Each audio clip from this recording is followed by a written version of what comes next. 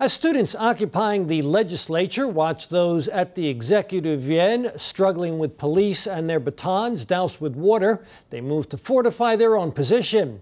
They criticized the violence and called it a violation of power. Students occupying the legislature added a waterproof tarp to their barricade on the 7th day of the occupation. The move comes after water cannons were deployed on protesters outside the Executive Yuan last evening. Protest leaders are more resolute than ever after last evening's use of force. We will not retreat.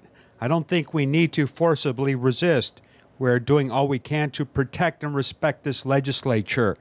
While students occupying the legislature remain confident, they deplored the use of force by police.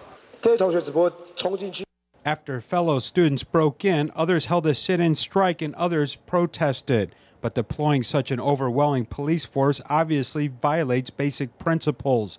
It is an obvious abuse of police and state power.